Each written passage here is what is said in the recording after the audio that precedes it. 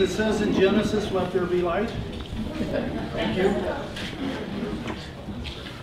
So I hope you can trust the message that I have to deliver with you today, because I obviously have an indecision problem. I got up this morning, couldn't figure out which shirt to wear, so I just grabbed some and threw them together and sewed myself one up here. So anyway, good morning all. It's January. Note for you to observe in God's nature the sign of spring, at least as best as I've been able to come up with. Starting in about a week and into the first few weeks of February, if you see the skies, you'll see geese in flocks of 3. And then you eventually, in a week or two, you'll see geese in flocks of 2. They are starting to attract mates and starting the whole birth process all over again as we enter into spring. So that's what I've observed, is how you can tell spring is about to come, is watch the geese. So, and they are starting to return, as we can see in the fields as we drove up here this morning. So I'm going to take this opportunity to do like all speakers we have come up here in front, and I'm going to spend some time talking about myself this morning. They say if you're uncomfortable about speaking in front of people, just talk about yourself, because you know more about yourself than any other subject that you can study. So here we go. In late September, we had 4 calves to butcher, more than we've ever had before. So I didn't want to see 4 gut piles out in the field and all the magpies and the coyotes and all that to gather around those sorts of things. So I decided we'd take them to town, load them up, and take them to town to have processed. So in that process, I had borrowed some gate panels from a neighbor and hauled them over, loaded them up, got the cows loaded, and then took them back. And about 4 or 5 days later, I had this severe pain in my left side and the pain down my leg and all that. And so it was just really excruciating. So I went to a chiropractor and he didn't seem to help. And a friend of mine had a TENS machine, which is, I don't know, shock shit or something, I don't think. So I went to, he said it really helped him. So Jeannie went to town and bought me one, and I used it for as the instructions said, to use it no more than 30 minutes. So I couldn't hardly stand it, so I did it 15 and then waited a half hour and then did it 15 more. And in 12 hours later, my back pain was so bad I went to the emergency room in the hospital. So they, looked me over and said, well, okay. So they gave me good, strong medicine and sent me home.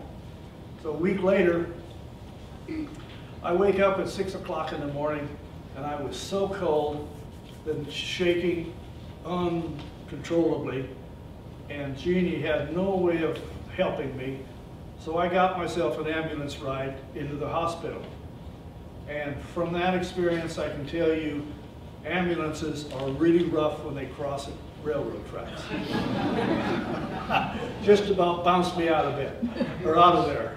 So anyway, so they run tests, MRIs, and because my total complaint was about my bad back. So they kept looking at that, MRI and some bunch of other tests, and my white blood cell count was really high, so they knew I had some kind of an infection. So they kept me in overnight. The next day, all the signs of my blood tests were improving, so they sent me home. Then a week later, again, I wake up early in the morning and I'm cold. Oh, by the way, when I got to the hospital, I had a temperature of 104. So that got everybody excited. So then a week later, I wake up and again, I'm very cold, shaking, but not as bad as this other time. So she calls my daughter, they come up and take me into the hospital. And this time they run me through a CAT scan. And it wasn't 10 minutes after they did the CAT scan, they come out and says, well, you have your gallbladder going south on you. We'll send you to Missoula and have it operated on. So that was fine. So I got another ambulance ride into Missoula. We had quite a talk with the doctor because we wanted to jump in the car and get down there. And she said, no, you're gonna, in case something happens on the way in, why we want you in an ambulance. So we got an ambulance ride in there. And when I got into Missoula, I had a temperature of 105. And so, needless to say, I wasn't feeling very well. But it really aggravated me. There I am laying in the bed and shivering, so cold, and this nurse comes up and starts stripping blankets off of me. And I said, no, wait a minute, I'm cold. Don't take the blankets away from me. I'm freezing. And she says, we got to get your temperature down. If I'm going to take the blankets off and it doesn't work, I'm going to put ice bags in your armpits. And that wasn't very encouraging. So anyway, I got much better after they did cool me down. And then, I guess the humorous part of the process was with our new Obamacare, why they have to ask you a series of stupid questions. So the nurse comes in, and I don't know if she was sitting next to me on the bed, honey, was she? Or no, she was a few feet away from me. What's that? She was a few feet away from you. Okay, anyway, she asked me, one of the questions she asked me if I was ever anxious. And I thought about that for a moment, and I said, yes, I've been anxious. And she sits there and waits like I'm going to answer her. And so then she says, well, can you tell me when you were anxious? And I says, yes, the first time I jumped out of an airplane, I was really anxious.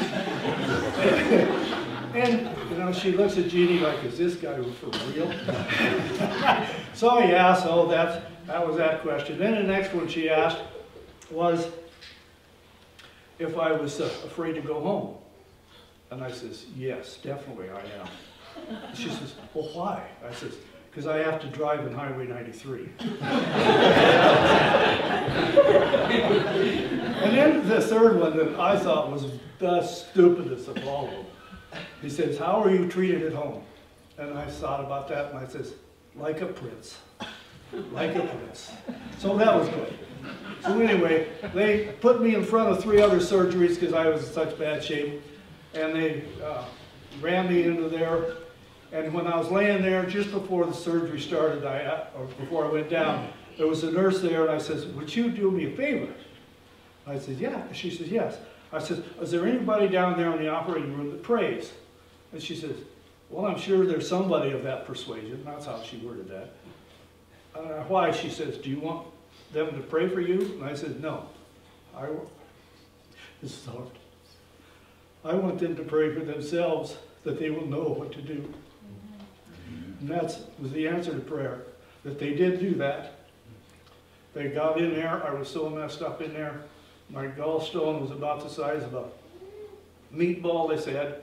It had blocked off the blood supply to my gallbladder, so it was dead and had gangrene in it. And I had a massive infection on my liver. So the other prayer request that I had that was so important, I guess, to me, is I've seen so many people with gallbladder surgery that they open them up from here to here. And I know from past experiences that recovering from that is a horrendous process. Pat, she was here, she could explain how that works. So anyway, they have this lipo process, whatever they sit, they can suck the gallbladder out of your system. So the surgeon said she would try to do that.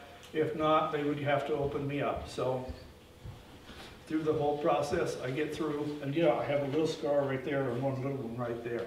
So they were able to use the suction thing out. And she did say that opening me up would not have helped through the process. So those are some of the answers to prayer that I had through that process.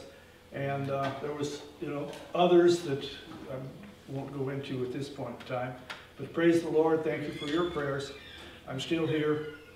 One time, looking back on it, when I was in the hospital in Hamilton, I was laying there and praying that, Lord, just take me home. I'm ready to go home. And I said, if it will help, I'll cut a hole in the ceiling. So that's what drugs do to you, I think. Yes, like he couldn't come and get me unless I cut a hole in the ceiling. Yeah, Okay, what we're going to talk about this morning, as I got into the studying of this thing and preparing to deliver your message today, I came to a quick realization that the topic I picked is about a 20-week course. So we're going to do a little bit today, and instead of studying the Holy Spirit, what I've got for you today is simply an introduction. So my title of my message today is, Who is the Holy Spirit? So that's what we're going to look at today. He's also known as the Counselor in some passage. In another passage, he is known as a Comforter.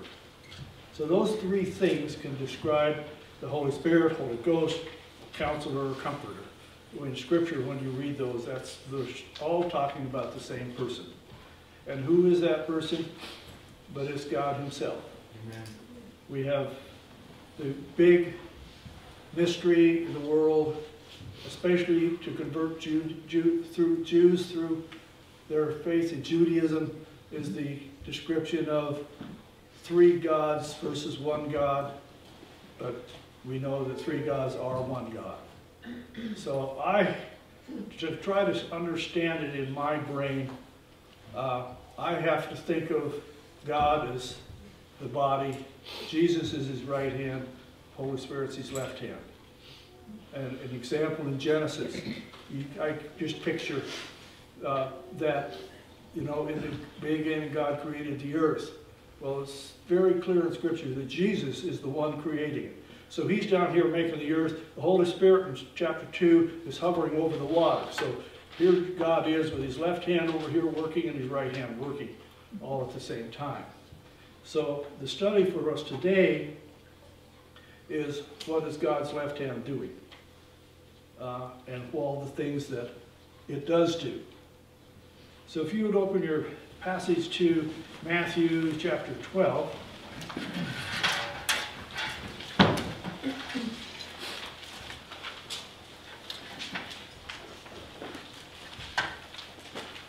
So I got a horrendous number of passages that we're going to look at today.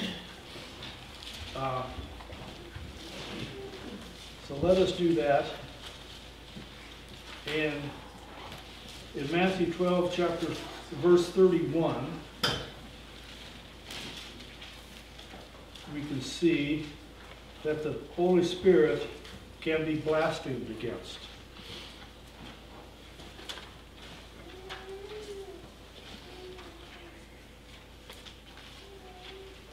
And I picked up my wrong message this morning.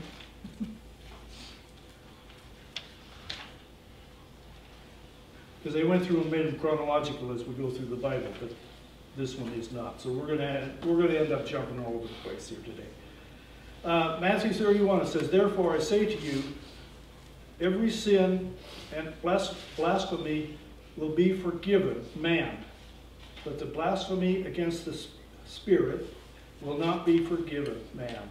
Anyone who denies Christ is the only way to God is blaspheming the Holy Spirit." So this passage, and I'm sure you've all heard about the unforgivable sin that mankind can commit. This is the sin that he's talking about. When you blaspheme against the Holy Spirit, meaning that you do not believe in Him and you do not accept Christ as your Savior. That is what blasphemy is. So every person who goes through, even those who believe in Jesus but believe there's other ways to get to God, I believe are blaspheming the Holy Spirit. So the other thing that he does is he teaches. In 1 John,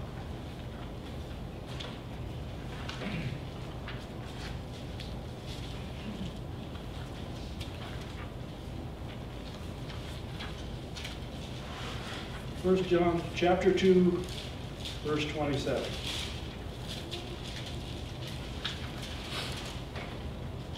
It says, "As for you, the anointing you received," in other words, the anointing being the receiving of the Holy Spirit, you received from him, being God, received in you, and you do not need anyone to teach you, but as his anointing teaches you about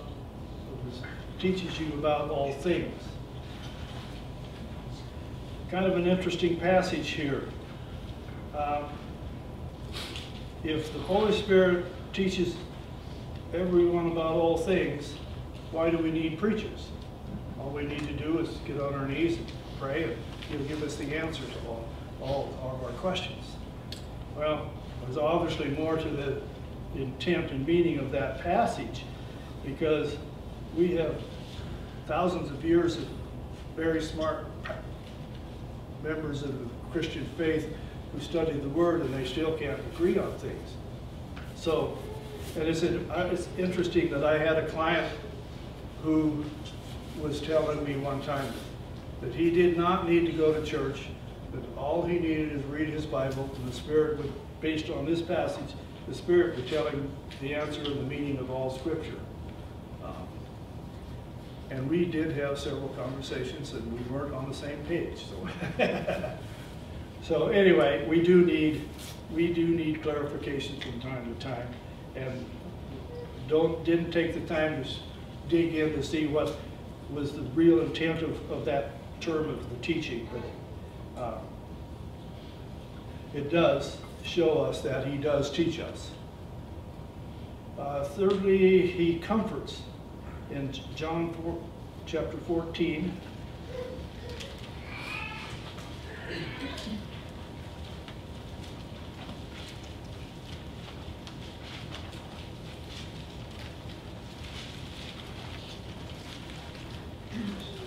John chapter 14, verse 16.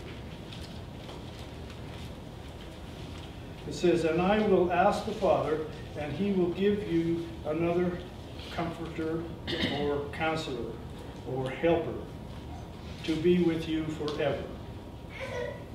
So there we know there's one of the passages that we see where we are promised to receive the Holy Spirit. In John chapter 14, verse 26, we see that, let me see here, John 14:26. But the Counselor, the Holy Spirit, whom the Father will send to in my name, will teach you all things and will remind you of everything I have said to you. This is a very good thing for a person to rely upon when you're trying to witness for somebody or having theological discussions with friends or whoever, is take a moment, ask the Holy Spirit to recall to you the passage that you are trying to remember. And I always like to use Jesus as an example of knowing what the Scripture says, but having not a clue where it came from. Because as you remember, all Jesus said was, "It is written." He didn't tell Satan where it was written at. So I kind of rely on that. That's my excuse to not remember. So anyway, so he reminds us of the Scriptures, of the things that we need to know at the point in time. What we have to do is have the trust that he will do that and to rely upon him for that. So I guess I was incorrect. I did get them right. So John 15:26, which is the chapter over. John 15:26 says that the Holy Spirit testifies. It says, "When the Counselor comes, whom I will send to you from the Father, the Spirit of truth who goes out from the Father, he will testify about me." It's interesting when I was studying this thing and reading that scripture, the thing that popped into my mind was, if you remember, some time ago, the other day for an old guy is up to 9 months. Glenn was asking us to come up with as many scriptures as you could possibly come up with that talks about the Trinity, the Father, Son, and the Holy Spirit. And so I see and recognize in this passage that does that.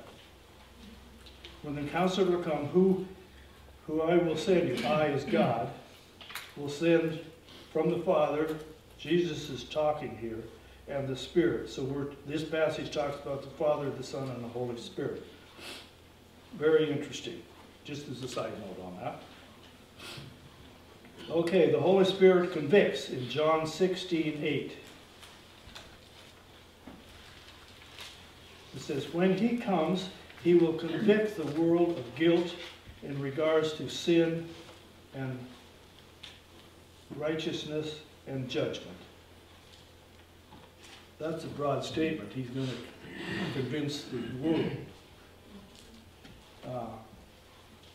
So that tells me that he's talking to anybody and everybody who was ever born. He's leaning on it, and he does that through their conscience. As it is written that mankind has no excuse not to know that there is God. All you have to do is look at his creation. And if you look at all, at least the ones that I've ever seen or heard of cultures, whether it be the Aztecs or the Native American Indians or Arabs or Chinese or whatever people group around the world you can talk about, excuse me, they all have some form of religion and some form of worship of some form of deity. So that mankind knows, and I believe the Holy Spirit works in all people to be convicted of guilt, righteousness, and judgment, as it says here. So then look at John 16:13. The Holy Spirit reveals truth. It says, but when he, the Spirit of truth, comes, he will guide you into all truth. He will not speak on his own. He will speak only what he hears, and he will tell you what is yet to come. So that tells me that he's revealing what God is telling him to tell us. It's one of the ways that God speaks to us is through the Holy Spirit. And so it tells us that he will guide us into all truth. So if you listen to what he's telling you, he will give you the truth. And it's so hard, and we'll talk about this in a little bit. It is so hard to tell the difference between when the Holy Spirit is speaking to you or when your brain is talking to yourself. That's one of the hardest things that at least I could never have figured out. And I think most people have that same problem. Was it me coming up with this idea and that we should do this and that and the other? Or is it the Holy Spirit leading you to come up with that thought? It's difficult to tell. He can be resisted.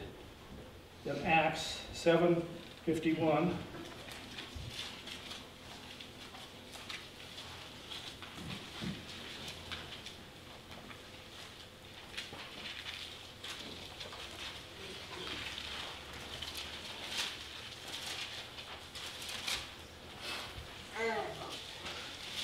this is Paul, and they're on a missionary journey in Asia, known today as Turkey.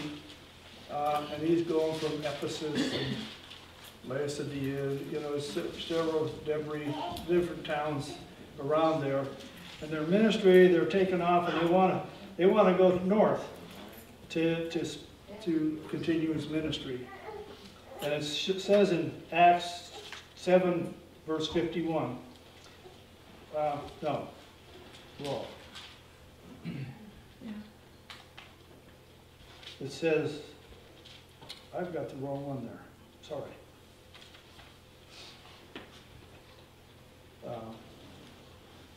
Oh, sorry, I'm right. He can be resisted. That's why I lost my place there. The resisting is, we'll get to Paul and his missionary mission in a little bit.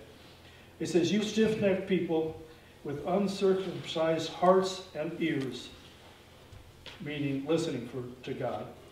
You are just like your fathers. You always resist the Holy Spirit. Today we can resist the Holy Spirit by rejecting what he has revealed, by ignoring what he has said, and by being disobedient to his instructions. It's interesting, he's talking to the Jews there, these stiff-necked people. And the real picture of that is the Israelites and the religious leaders of the day rejecting Jesus Christ when he was here on earth.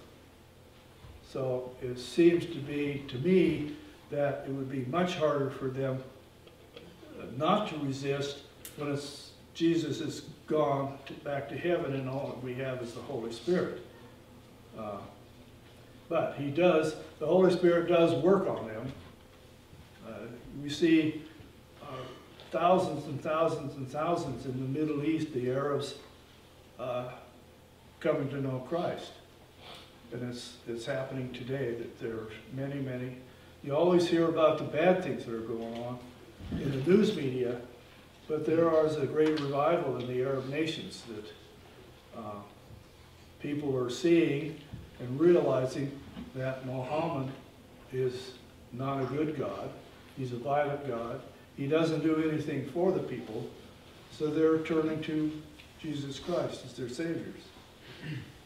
There's also reports that Christ himself is showing himself individually to people, that they are seeing him, which he does do that. They talk about, in the American church, we've come so, I'm going to call complacent and comfortable in our religion, that we don't realize that God is the same as he was yesterday, as he is the same today. That he is still doing miracles. He's still showing himself through miracles. And he's still doing his thing. So it's a sad fact that the Holy Spirit can be resisted. In Acts, we see that he strengthens and encourages. Acts chapter 9, verse 31. It says, then the church throughout Judea, Galilee, and Samaria enjoyed a time of peace. It was strengthened and encouraged by the Holy Spirit. So that shows that this church was doing the right thing.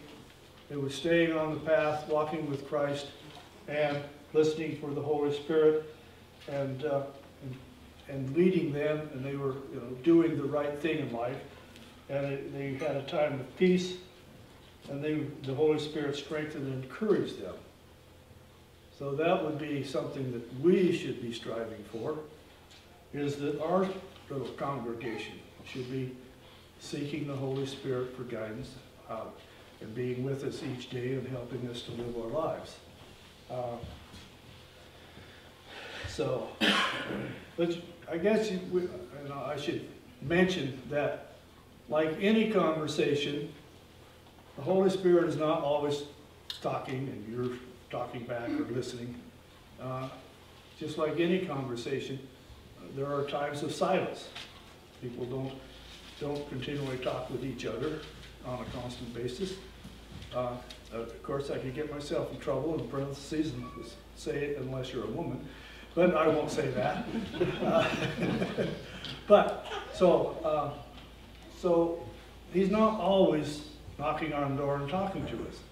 It's just but we need to be aware that he does talk to us when we may not even expect it. We may not be in an atmosphere of like sitting in church.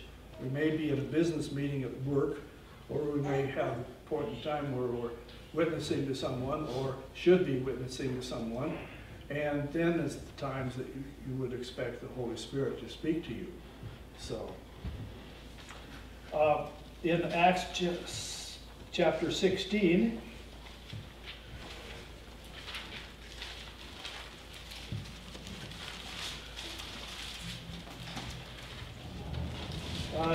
it says in there that he forbids.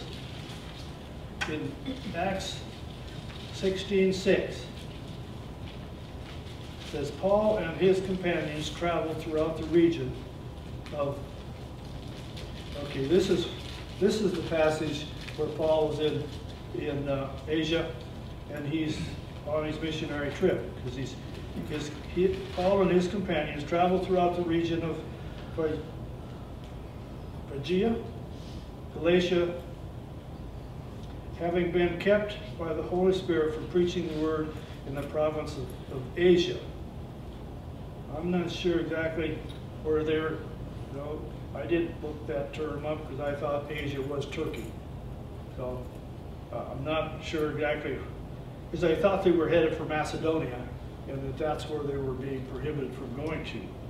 But anyway, for the purposes of this morning, the fact is that the Holy Spirit does sometimes forbid you from doing what you want to do.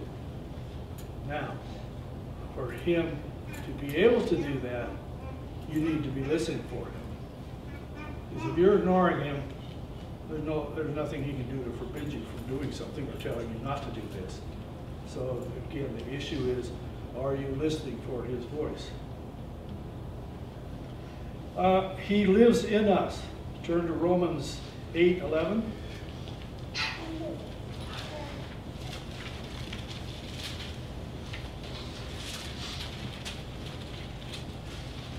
Romans. So now you're going to have to back up because it's Romans chapter 8, verse 11.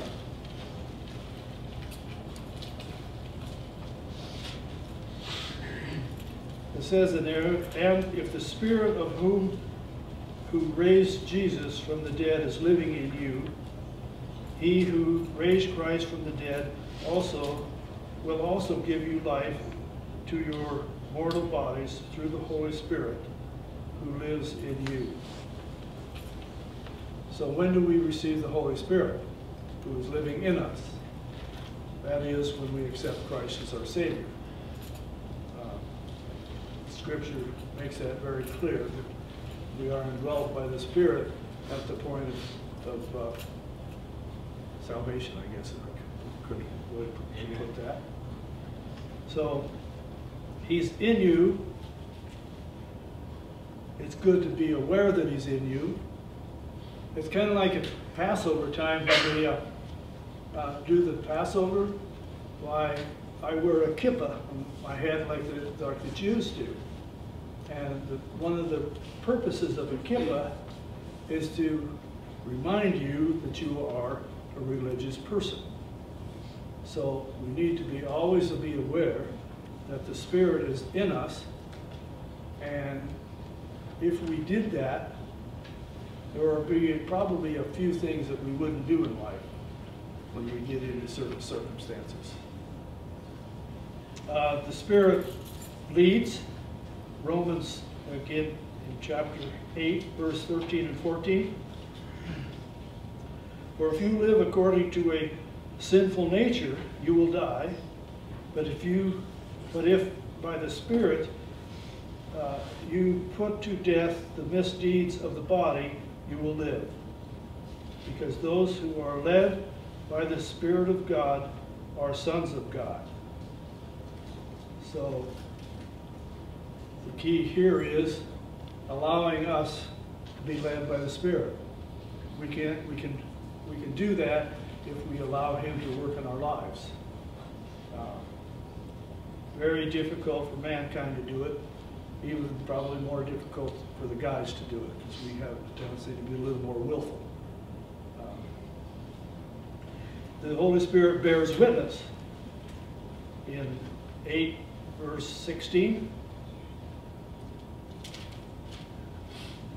It says here, the Spirit Himself testifies or witnesses, depending on what version of Bible you have, with our spirit that we are God's children.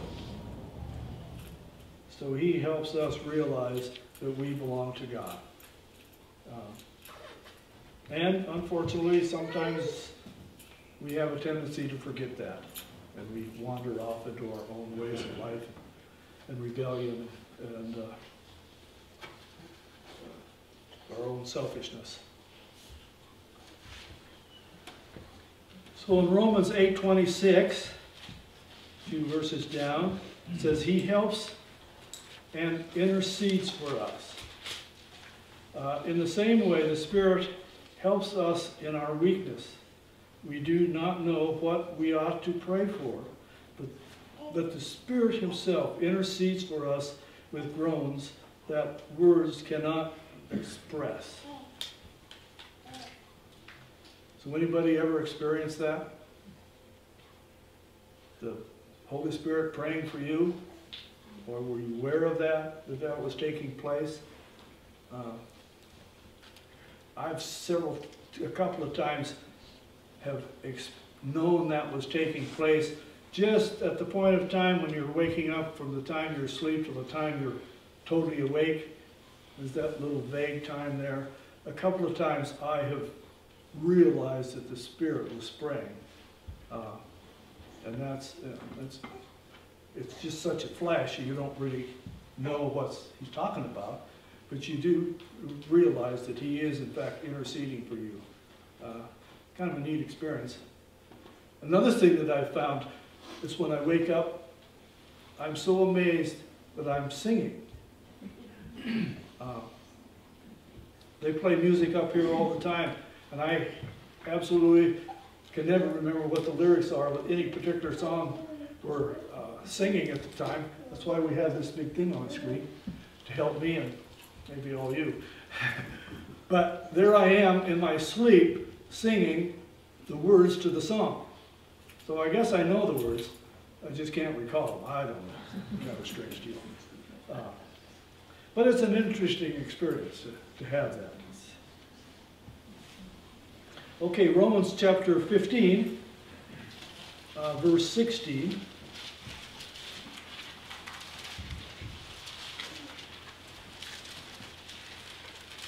It says here, He sanctifies. In chapter 15, verse 16, to be a minister of Jesus Christ to the Gentiles with the priestly duties of proclaiming the gospel of God, so that the Gentiles might become an offering acceptable to God, sanctified by the Holy Spirit. So what they're talking about there is the fact that Gentiles can come to know Christ. The Jews thought they had the exclusive opportunity or access to God, and they were, as you read in the scriptures, that they were really quite shocked when they came to find that they actually, Gentiles, had the same right as they did for access to God. But, so what does sanctify means? It means to be made holy or to be made clean. That's simply all it means. And of course, you have to be holy and you have to be clean before you can be declared righteous, which means right with God. So once you become clean, then you can have access to God Himself. He knows things of God. Interesting concept. The Holy Spirit is God, so wouldn't you expect that He would know the things of God? But you know, the Scripture goes through here in turn to 1 Corinthians 1 Corinthians chapter 2.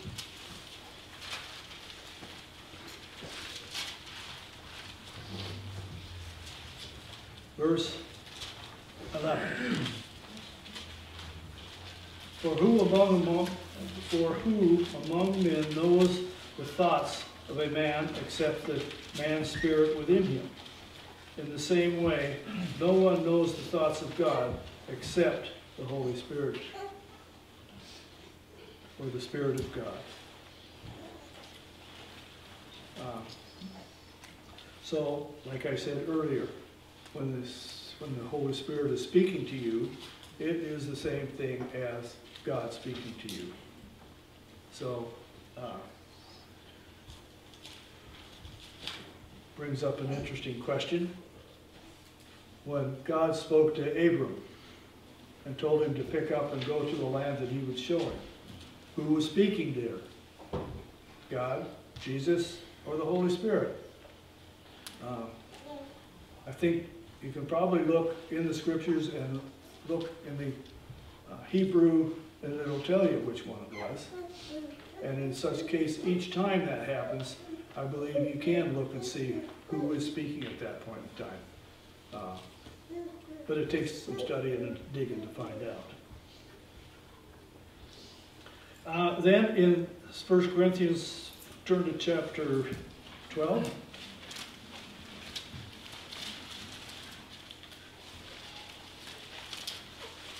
So it says that he baptized.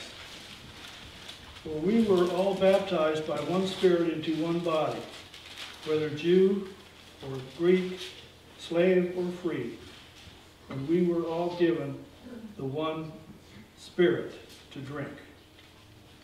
Now I looked that up and did a little study on that, and it doesn't mean that he had Jim Beam to drink, because we know alcohol is sometimes called spirits. This is the Spirit of God that he's talking about. Don't know how you go about drinking him, but apparently you can. And it's one of those things, kind of a highlight that I'll share with you here, is each one of these that we're looking at, each one of them can be a Sunday message unto itself. There's so much detail in all of this stuff. So, like I said, this is just an introduction to who the Holy Spirit is. So, the next one, 1 Thessalonians.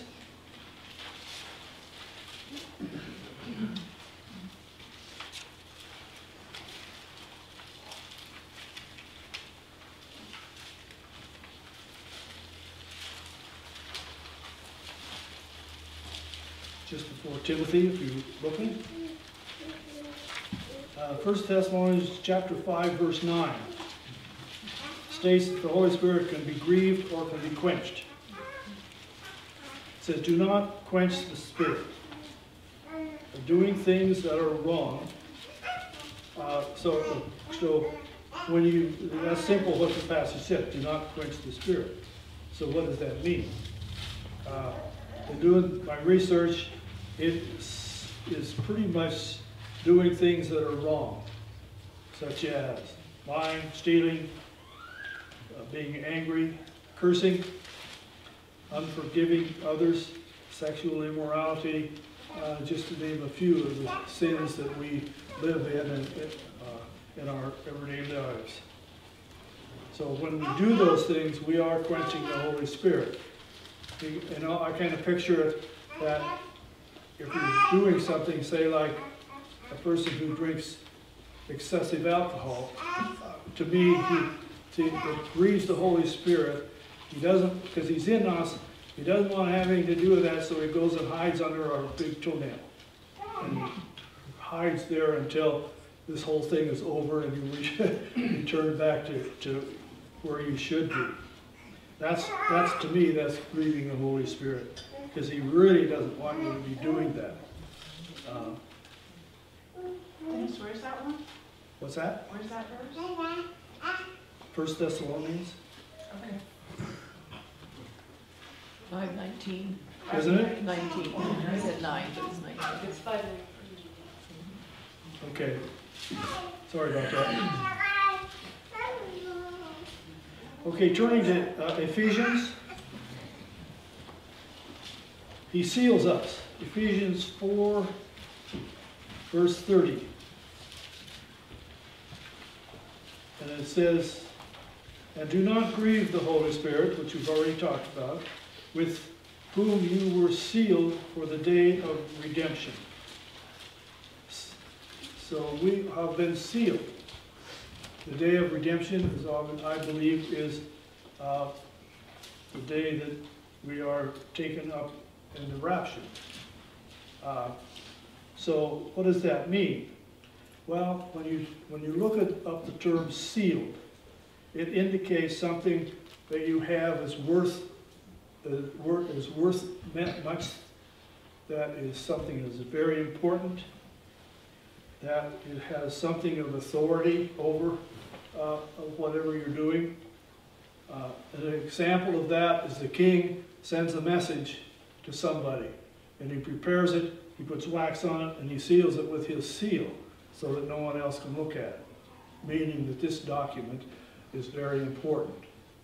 And so that, when God looks at us, we have a seal on us showing that we are very important. Then look at Ephesians 5, verse 18.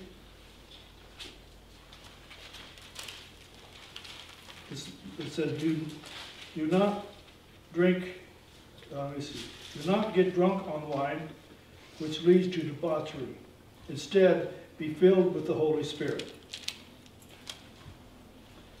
So there is one of the issues that the Christian church, at least in America, has made a real big issue over the filling of the Holy Spirit.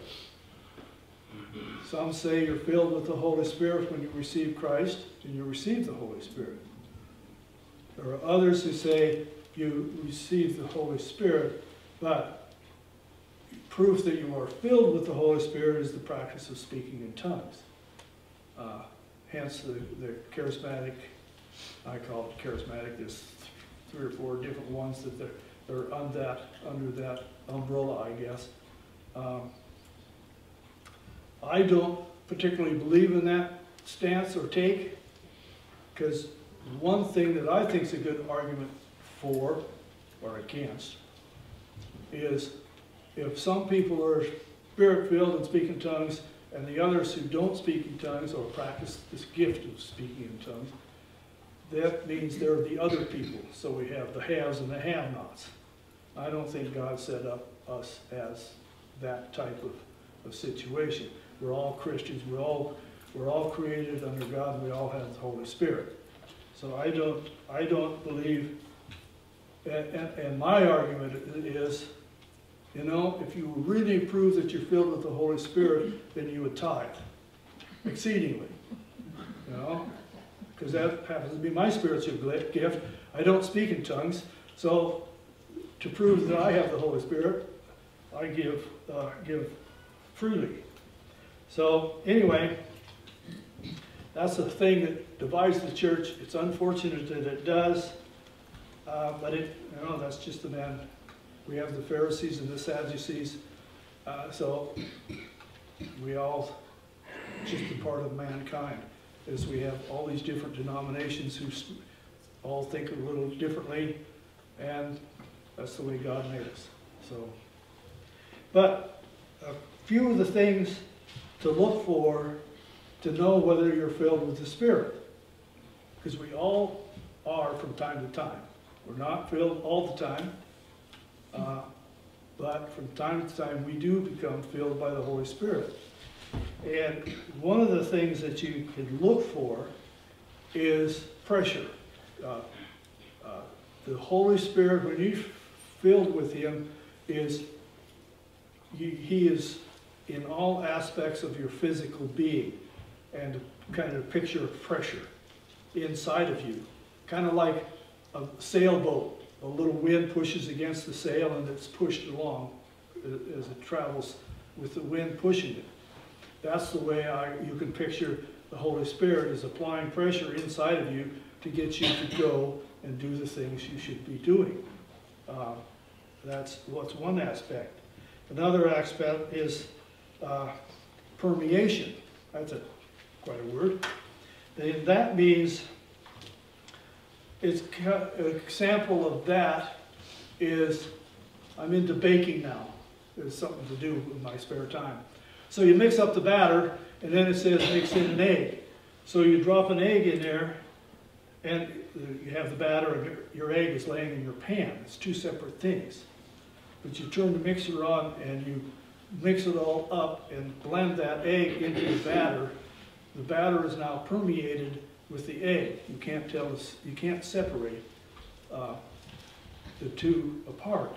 So likewise, when you're filled with the Holy Spirit, your whole body is filled, and you can't tell anywhere within you or your lifestyle the difference, or you can tell a difference, that you have the Holy Spirit in you and you're filled with it, and again, you are totally in tune with God. You're totally doing what He wants you to be doing.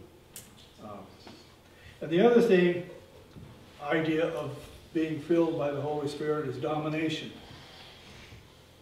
The Holy Spirit dominating in your life. It says, what is in control of you at a given moment? Filled with anger, dominates your thoughts and actions. Filled with fear, dominates your approach to life. And being filled with the Holy Spirit dominates your life and how you walk with God. So, that's one of the attributes of the Holy Spirit, is being filled. And then listening to and for the Holy Spirit. Turn to John 16:10.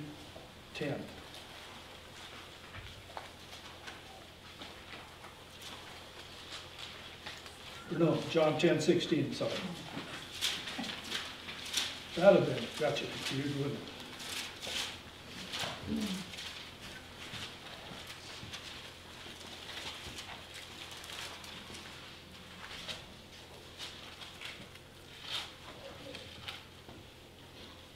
It says, I have other sheep that are not of this sheep pen.